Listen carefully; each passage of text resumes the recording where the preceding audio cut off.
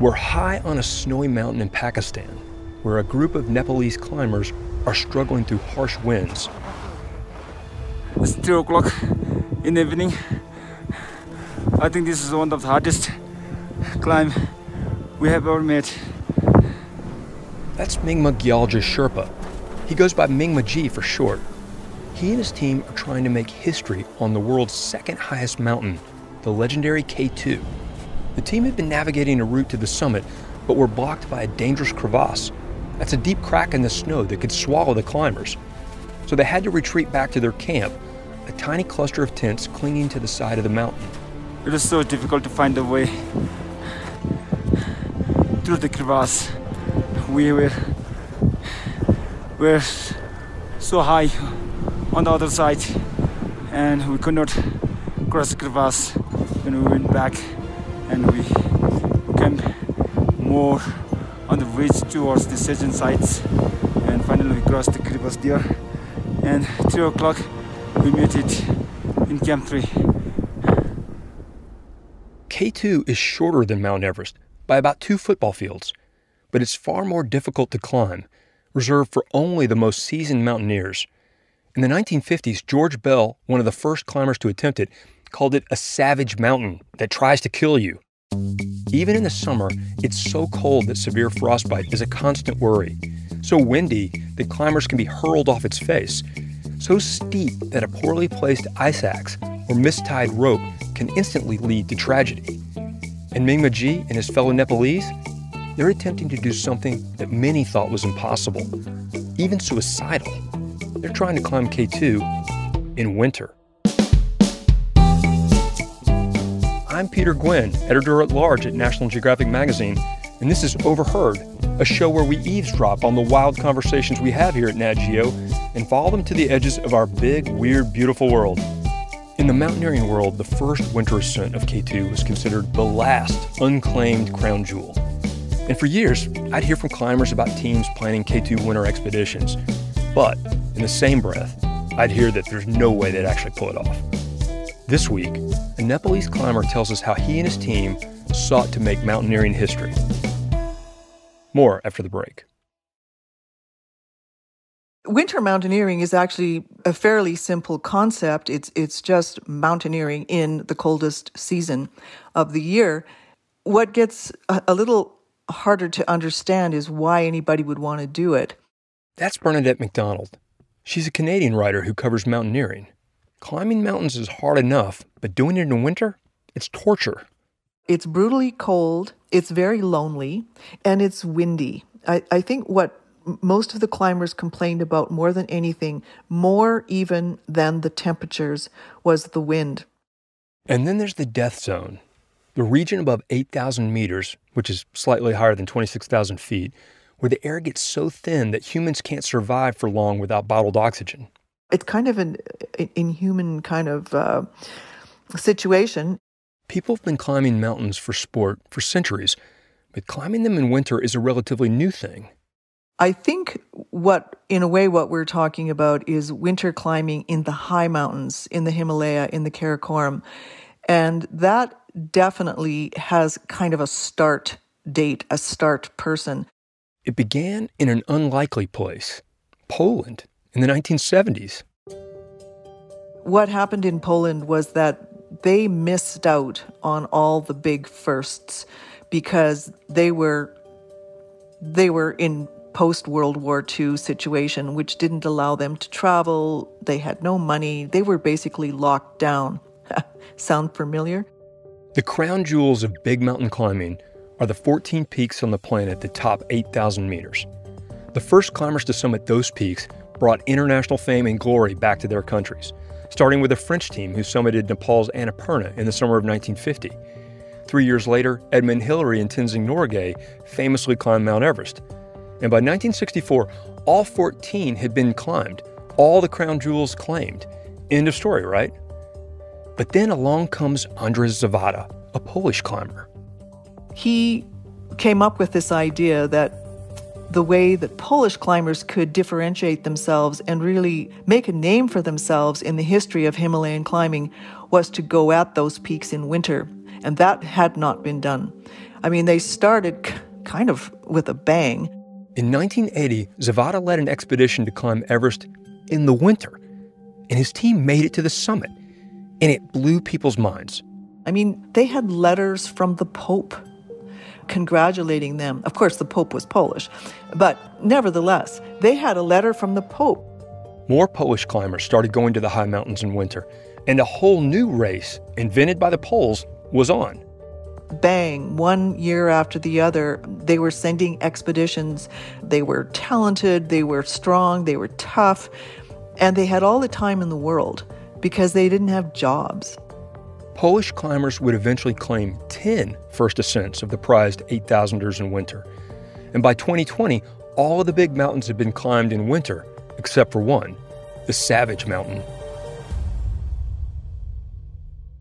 K2 rises in an extremely rugged and remote part of Pakistan, near the border with China, and it's so remote that it takes a week to hike to the mountain from the nearest village. Why do you think that was that that peak stayed unclimbed in winter, where the other ones had all been, even Everest had been successfully climbed? Well, first of all, okay, it's true, it's not the highest, but it's definitely the most difficult.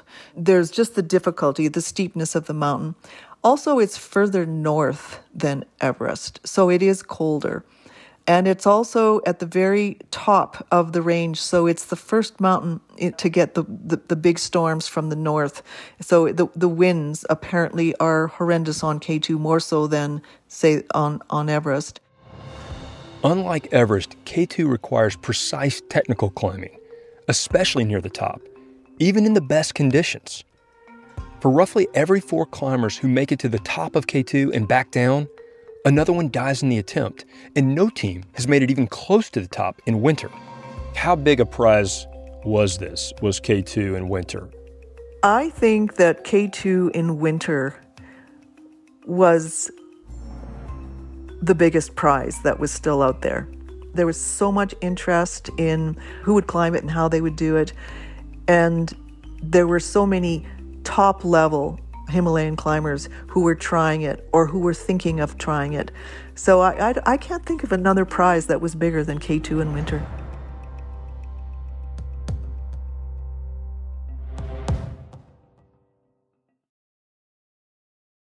Mingma Gyalje was among the climbers who wanted to claim that prize. He grew up in Nepal's Rohling Valley, located west of Mount Everest. So we don't have electricity, we don't have telephone lines, we don't have any road facility. So we had nothing. Few crops can grow so high up in the mountains, and getting food from other parts of Nepal up to where they lived was expensive. We live our life under candlelight, work every day, working on a field, just growing potatoes. We grew up in a very difficult life. We were one of the most poorest people in Nepal. But Rohling is famous for one thing in particular, producing world-class mountain guides. Although super dangerous, it's a job that offers one of the few ways for many Sherpa in remote areas to earn a decent living. And several of Mingma Gyalje's family went to work for outfitters, helping clients from around the world climb Nepal's biggest mountains. Did your father and uncles tell you stories about famous Sherpa climbers when you were growing up? Yeah, a lot. Mingma Gyalje would hear his father and uncles talk about expeditions to several of the 8,000ers, including Lhotse and Dhaulagiri, where his father had climbed with the legendary Italian climber Reinhold Messner. His first cousin, Lobsang Jangbu Sherpa, had assisted climbers during the 1996 disaster made famous by the book Into Thin Air. So in 2006, when Mingma Gyalje was 19, he convinced his uncle to take him on a climb to the 8,000-meter Manaslu. It was one of the most beautiful moments of my life. After that, it was like kind of more interest in climbing. Then I joined another expedition, then another. The experience convinced Mingma Gyalje to become a guide, just like his father and uncles. But his mother was not happy with this decision. My mother, my father, they never wanted me to become a mountaineer. Years earlier, Mingma Gyalje's father had taken a Japanese climber up Mount Everest. And at one point, his dad took off his gloves to tie the climber's bootlaces, and his hands were severely frostbitten. So my father lost 8 fingers in that expedition. He lost 8 fingers. Yeah. Oh So my out of gosh. 10, he lost 8. Despite what would seem to be a career-ending injury, his father continued working as a climbing guide. He continued working with his like very sharp fingers. And yet, his father's experience didn't stop Mingma Gyalje from climbing. He loved being in the mountains and was especially proud of the Sherpa reputation as being among the world's strongest climbers. I can say like we are regarded as the king on 8,000. Maybe I should not say this, but No, you said it, man. I'm not going to disagree with you. I'm not going to disagree. because people all from all over the world, they hire Nepali Sherpa for climbing 8,000 meter peak, right? Of course. So Mingma Gyalje worked for other expeditions, and eventually he built his own successful guiding business. But there was one thing that still bothered him. Even though Nepalis had been part of teams that had claimed some of the crown jewel ascents, they'd never accomplished one all on their own. If we see on Wikipedia or on internet, like if we see the winter list, there's no any Nepalese Sherpa name or no any Nepalese flag. Sherpas have always been the backbone of mountaineering in the Himalayas. They haul gear and supplies, help run the base camps, and if they stick with it, over time, they learn to guide foreign clients to the summits. Like many of his fellow guides, Mingma Gyalje felt that Nepali climbers didn't get the same respect as some of the celebrated foreign climbers. He realized that the way to change this was by claiming the last major and arguably the greatest achievement in the big mountains, summiting K2 in winter. But he also knew it meant taking a huge risk. And it was always said that we could lose the hands, we could lose the fingers. Yeah. Well, and especially after your father, that had happened to him, I would imagine that was really a scary thing. If it happens to me, then I think my mother would feel more difficult than me myself. Mingma Gyalje knew what he was getting into. He'd climbed K2 before. In fact, Mingma Gyalje is one of the only mountaineers who can claim to have climbed to the top of K2 3 times. No one summited it more than that. But on those expeditions, he'd had the responsibility of leading clients.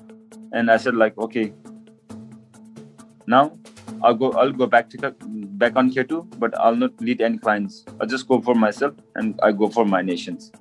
But there were several huge obstacles before he even set foot on the mountain.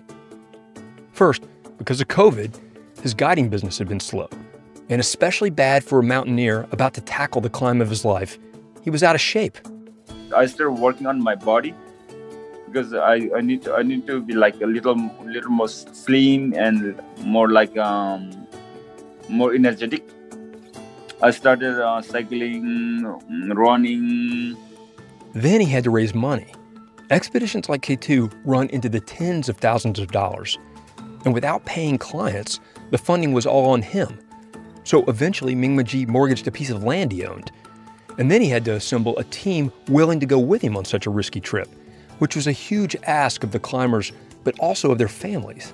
Like one of my Sherpa, he said like he cannot go because he doesn't want to lose his body parts. Even when he found some climbers who wanted to go with him, their wives thought it was way too risky. They started arguing with me. We might lose them, they might lose their fingers, and blah, blah, blah, lots of these things. But Mingma Gyalje believed this expedition was important, a challenge worth the risks. So he made the women a solemn promise. If their husbands died on the expedition, their families could live with him.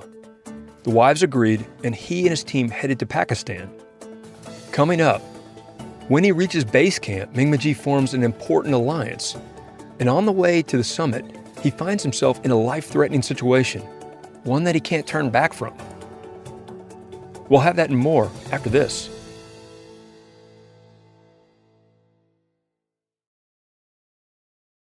When Mingma Gyalje and his team finally got to K2 base camp in late December 2020, they found out they weren't the only ones with this idea.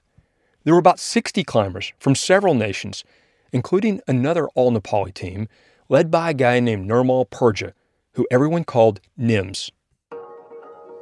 In the parlance of mountaineers, Nims is a beast, almost a superhero-type figure. He'd made headlines the year before when he climbed the world's 14 tallest peaks, all the crown jewels, on back-to-back expeditions in just 6 months and 6 days. Just to give you some background here, the last climber who climbed them all, he did it in 7 years. It's really hard to describe how insanely difficult that feat really is. And it caught the mountaineering world completely by surprise because the guy just seemed to come out of nowhere. I'm still trying to figure Nims out, actually. What's surprising to me is that, unlike many of the guys he climbs with, he didn't really grow up in the high mountains. Actually, Nims comes from Chitwan, which is the tropical low-altitude part of Nepal. Think elephants and palm trees, not giant snow-covered mountains. But he'd spent 6 years in the Gurkhas, which is part of the British military, and then later he joined the Special Forces and served in Afghanistan before deciding to pursue a mountaineering career. I actually caught up with Nims by phone briefly last year when he was in Kathmandu between expeditions, and I asked him about his approach to climbing big mountains. I think the biggest thing what I have learned from being in special forces is the decision-making process. And also that willingness not to give up. You need to have certain mindset. That mindset is what I call a positive mindset. Yeah. Sometimes you'll not have a good day at all. Yeah. But if you think it's a shit day, if you just think negative about it, you're not gonna progress. But if you just think in everything, you can always see positiveness. And now Nims, this new mountaineering superstar, has arrived in Pakistan with the same plan as Mingma Gyalje, claim the first winter ascent of K2. The two Nepalese men knew of each other. They'd been sort of respectful rivals. They were both guides trying to build up their own climbing resumes. I know I was a competitor to him. He knew he was a competitor to me. But on a mountain like K2, where things can go horribly wrong in a hurry, Mingma Gyalje knew that the two Nepalis needed to support each other. And if something happens to you guys, we must help you guys. If something happens to us, then you must help us. Because there will be nobody to help on the mountain besides helping each other. So the teams begin climbing the mountain, hauling bottles of oxygen, tents, sleeping bags, and coils of rope. At progressively higher elevations, they establish tiny camps, little outposts they can use to shelter and recharge during a final push to the summit. On New Year's Eve, Mingma Gyalje and his team return down the mountain to rest and analyze the weather forecasts, when they get a strange invitation. Nims is throwing a party, and he wants them to come. Wait, a party at K2 base camp? They had got lots of whiskeys. They were a big team, so they had brought lots of whiskeys, and they said, okay, let's celebrate New Year's Eve tonight. So you guys are there to climb a mountain. It's this big, very dangerous, scary mountain, and you guys are having a party at base camp. I didn't think you'd have time or energy to party. At the party, Nims makes a bold proposition. What if the two teams joined forces and start climbing together? He argues it would be safer, but also it will increase the chances that it will be a Nepali who claims the first winter ascent of K2. And he said, okay, we're gonna party for a while tonight, and then tomorrow morning we're gonna start back on the mountain. I said, no, it's not possible. Partying and then immediately heading up the mountain seems like a bad idea to Mingma Gyalje. His team needs to rest before they start their climb. But he tells Nims that if he wants to leave early, he can use Mingma Gyalje's supplies stashed on the mountain. We have auctions at 7,000 meters. We have rope at 7,000 meters. You can use our auction. You can use our rope. You can use anything you like from my teams. The important thing, Mingma Gyalje says, is that the summit is claimed for Nepal. If you made summit, that summit is not only yours. That summit is mine too. That summit is our Nepalese summit. So you made summit, I make summit, is the same for Nepal. The gesture touches Nims. He had the same thing. He said, this time the K2 is not for me, but the K2 is for the nations and for our all brothers. And right. I had the same feeling that K2 is not for myself. K2 is for all Nepalese. And I think that made me bring more closer to him. Yeah, it sounded like you guys trust each other at that point. That's when you started trusting each other. Yeah. There's an old saying in climbing, the mountain decides. And after New Year's, K2 decides not to let anyone out of base camp. Hurricane-force winds sweep in forcing everyone to hunker down in their tents. We had too much wind. I think almost like 140 kilometers per hour. Wow. We didn't have good sleep like for 3 days because it was like hitting all the nights and day. Big winds. For 2 weeks, the wind howls, and when it finally lets up, Mingma Gyalje and Nims lead their combined team of 10 Nepali climbers up the mountain. Working together, they make rapid progress. They take turns leading the way, setting ropes for the others to follow. And in a couple of days, they're ready to make the final push to the historic summit. As the climbers move into the death zone above 8,000 meters, most of them start using their bottled oxygen. But Mingma Gyalje discovers a major problem. His regulator isn't working, and he isn't getting enough oxygen. It didn't work. Then I took one more from my National Sherpa. That even didn't work. Finally, he gets a third regulator to work. But he's lost valuable time, and the lack of oxygen has caused him to be vulnerable to the extreme cold. I was too cold, especially my feet. And I was feared to lose my feet. And I was thinking very clearly my mother's and my family, because my mother, she left all her life seeing my father. So that if I lose my fingers, if I lose anything, she would be crying all her rest of her life. As badly as he wants to make history for his country, Mingma Gyalje makes a difficult decision. He'll give up the climb. I mean, there's no mountain worth losing your life for. He takes out his radio to call his teammates and tell them to go on without him. And as I turn on the radio and I try to call my Sherpa. But the radio is off, and Mingma Gyalje can't reach them. And he can't turn back without them knowing where he is because he knows they'll go look for him. So he has to keep going. His body gets colder and colder, and he tries everything to keep his blood moving. I spent almost like an hour just hitting my body. So you were hitting your body, like you were hitting, clapping your hands and hitting your legs. Right, right. I tried to hit lots of ices on the way with my feet just to make myself warm. But nothing works. Mingma Gyalje is afraid he's about to lose his feet, or worse. And then a miracle. The sun comes up. I sat on my back and spent almost like an hour just having sun rays on my body just to make myself warm. When the sun started coming up, that really saved you, I guess. Right.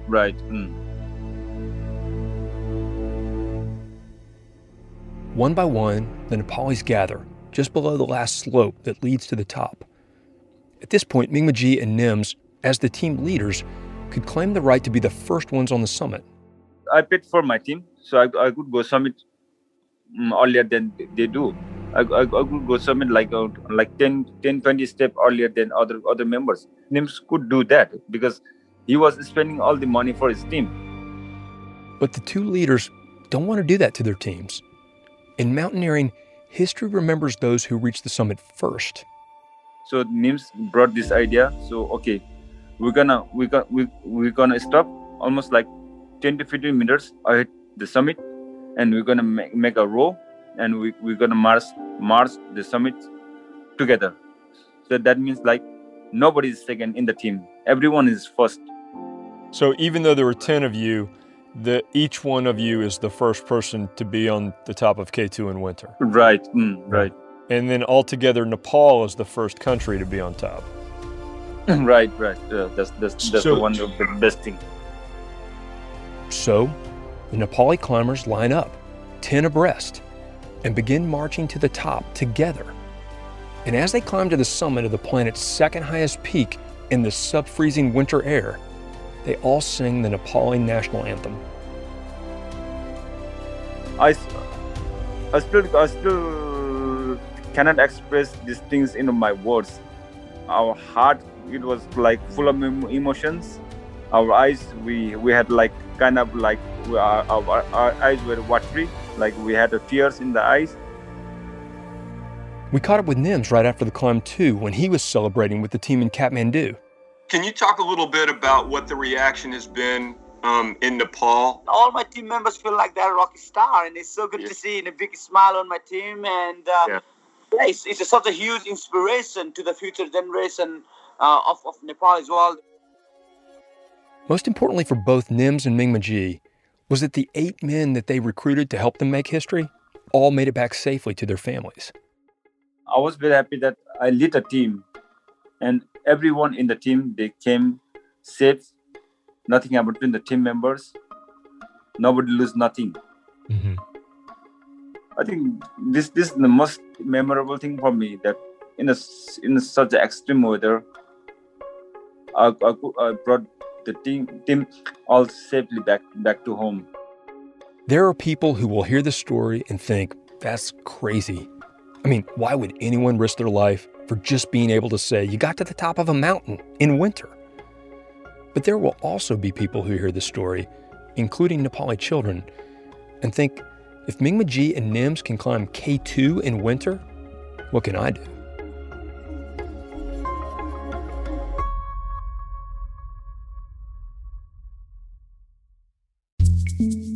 If you like what you hear and you want to support more content like this, please rate and review us in your podcast app. And please consider a National Geographic subscription. That's the best way to support Overheard.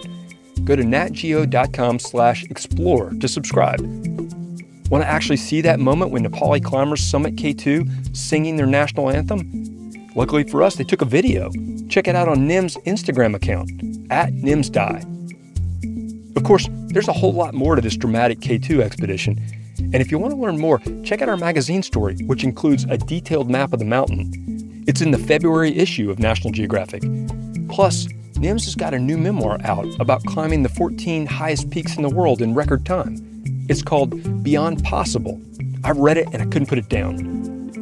Also, if you're wondering about the Polish climbers who started this winter climbing craze, check out Bernadette McDonald's book, Freedom Climbers. It's a fascinating read. That's all in the show notes. They're right there in your podcast app.